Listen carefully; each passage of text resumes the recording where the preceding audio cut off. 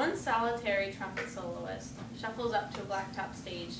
The lifted trumpet directs few eyes to follow. An aged pair loosely keeps watch. She starts out calm like the dim light of dawn in a Caribbean ship where the sails are pulled strong. Something stirs in the soloist at sea. She forgets who's watching and lets her mind go free.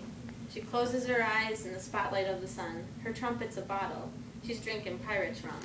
She fills the dry autumn air with her own. Her music grazes the clouds in places unknown.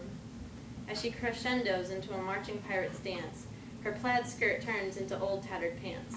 Her field hockey jersey turns into a white ripped shirt. Scars on her skin slowly emerge without hurt.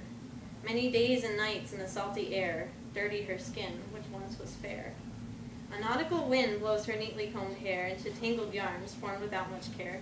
She whips out the sword from the sheath at her side, never hesitating to defend her pride.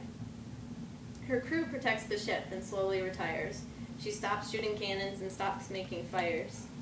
The pirate anchors her ship in the nearest bay. Her story fades like an echo, and so ends the day. Both eyes open to the real world and look around. Her feet come apart and her trumpet goes down. The band director yells, "Next." She doesn't get the part. Oh. I start to walk away with a sunken heart. Too many years are under his belt. Why couldn't he see what I saw or feel what I felt? The musician strolls away with her head held high. She laughs with her friends in a silent sigh.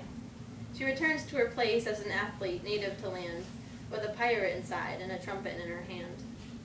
It was brief and seemingly unimportant, but that moment lives on forever inside of me. Who or what showed me the pirate's world? It could be the trumpet, but I think it's the girl.